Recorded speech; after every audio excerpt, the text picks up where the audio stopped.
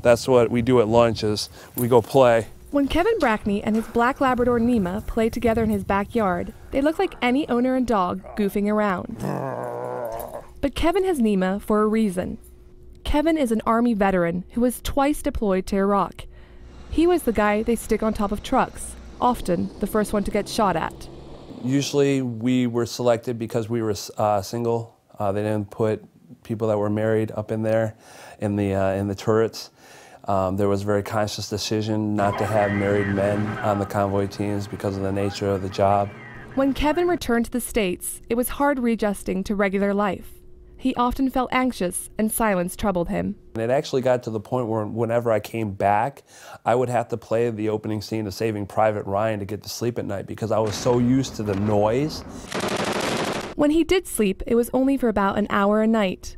Kevin did not want to admit he was suffering from post-traumatic stress disorder. I mean, you're your own worst critic at that point. You think, oh man, I can't feel this. I'm Sergeant Brackney. I'm not allowed to have feelings.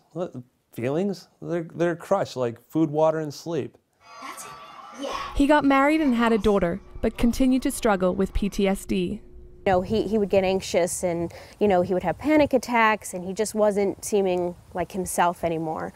A daddy-daughter date night at the Chick-fil-A in a mall served as his wake-up call. So the one seat that was open had the back towards the opening of the Chick-fil-A, which I knew better that I would not be all right with it, but I wanted to do it for my daughter. I felt like I was having a heart attack. My heart was racing, I was sweating. It was just not where I needed to be, and I was really anxious. So I had to remove myself and put myself over in the other section and take myself out of there. And it really affected me. Then his wife Janine heard about the organization Puppies Behind Bars, which works with prison inmates to train service dogs for veterans. Getting Nyma changed his life. He could finally go out and socialize. That's why they matched me up with Nyma, because she's such a social dog. She'll seek it out when she's allowed to. She'll look at me, and she'll look at me and then look at them like, you gonna let me interact with this person? Nyma, block. Nyma knows over 80 commands, including block, where she lies in front of Kevin to block someone from approaching him too closely.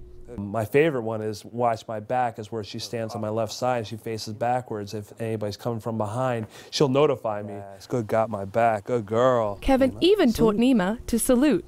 Salute? Yes, good salute. She also serves as a reminder that in Iraq, dogs and children were usually a good sign. When we were out and about in convoying from one place to the other, when we saw kids and we saw dogs, we knew we were safe. The moment Kevin removes Nyma's working dog vest, she becomes the family pet. Oh yes, Nyma is definitely part of the family. And her and my daughter get along like, yeah, they're conspiring every now and then. They conspire against us. And Nyma hugs. But Kevin's struggles aren't over. I can't sit here and say that, in 5 years I'll be cured, because it really isn't like that. It's something that I'll always be with you.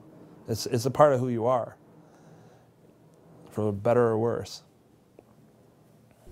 Though it helps to know Nyma's got his back. Good girl. Jessica Hartogs, CBSNews.com. Nyma.